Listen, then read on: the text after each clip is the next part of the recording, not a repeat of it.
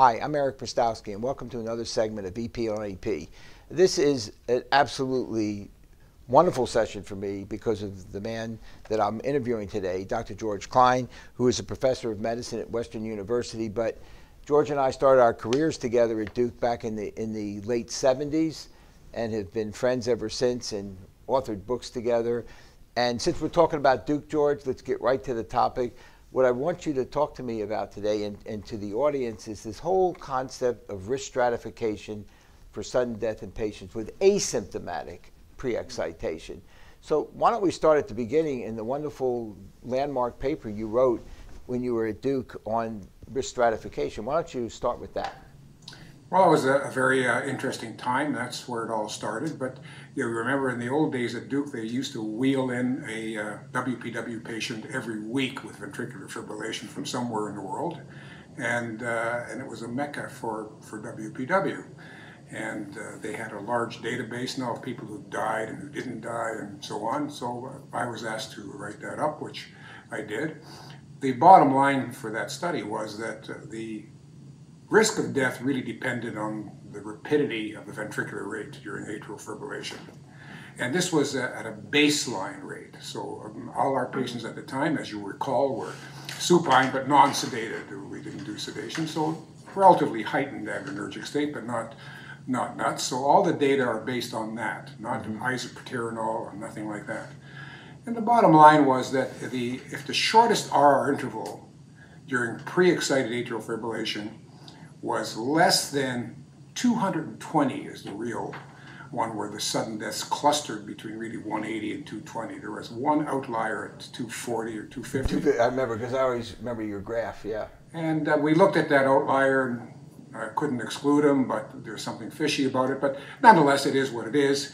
And we set the number at 250. But the real number of risk is probably the range of 300 beats per minute or 200 to 220. Okay. So I think that has stood the test of time. In other words, if you don't achieve those rapid rates, you're not at risk. And if you do achieve those rates, you are at risk, even though it's not high, not as high as you might think. So with that as a starting point, and I would agree with you, I've read the literature up from your paper, and I have yet to find anything that is better than your number. But having said that, there's been an ongoing debate and different people jumping in and out of it of how we should approach the patient with asymptomatic WPW, or I should say asymptomatic pre-excitation. And I'd like you to talk about that in two different ways. Number one, you were pretty hard, well, everyone was pretty hardcore because the only therapy other than drugs was surgery, not ablation. So ablation now is an easier path if you're competent, right? So does that, I was going to ask you, does that change your mindset? Do we have to be a sort of hardcore? And second of all, should we be searching populations who are asymptomatic to find out more about them? Those are two very important questions, and they're really very distinct.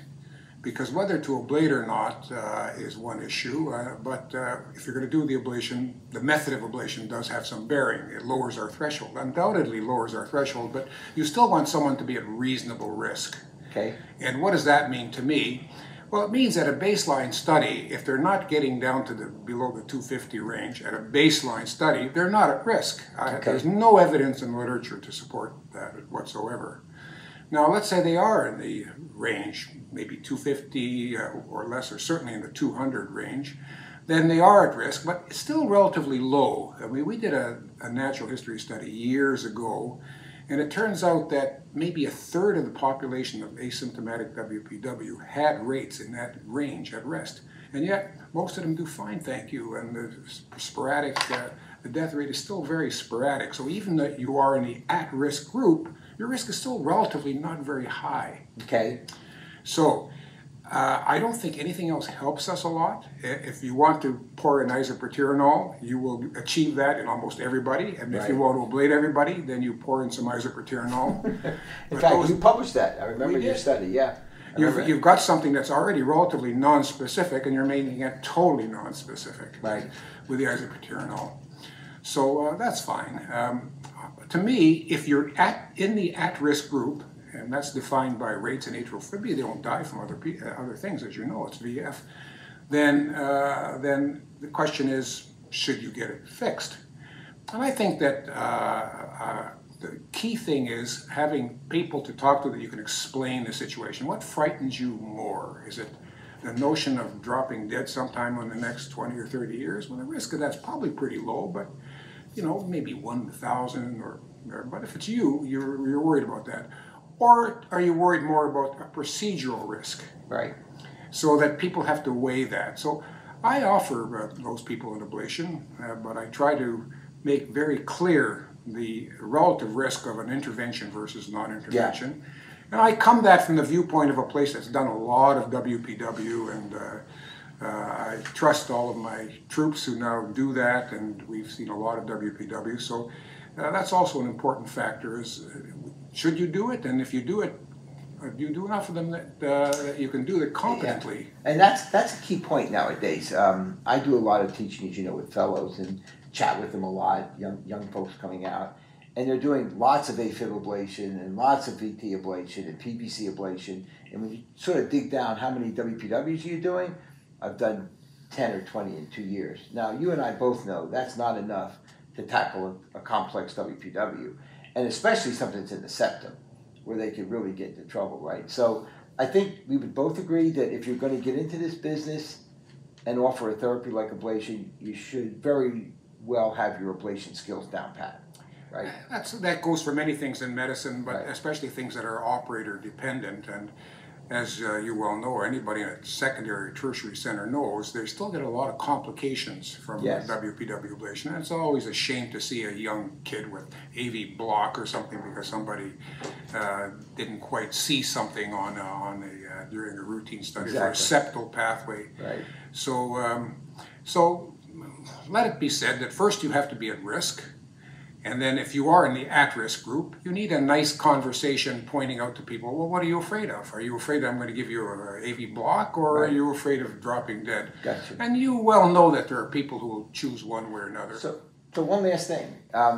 There is also this discussion out there that age matters. So if you have two people come to you, George, one is a 54-year-old person who had it picked up on a routine ECG in a doc's office, never had a symptom, right? And the other is a 14-year-old boy who had it picked up.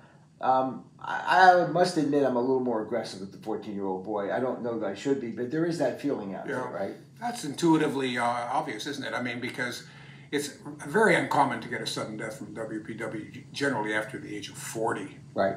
Not zero. Yeah, so you certainly have the same discussion with them, but tilted a little more in that regard. Whereas if you're 14, you've got a long way to go. Right. And I would say that you're, and it'd be catastrophic if that's always if you miss something. So I think my best asset is having reasonable people to deal with that and explain the issues. Right. I don't like the ones that say, well, what would you do, doctor? Yeah. And it puts the whole burden right on you when you're trying to paint a picture of right. really equipoise, right. depending on your personal preference, and they're saying they're throwing it back in your court. I got you.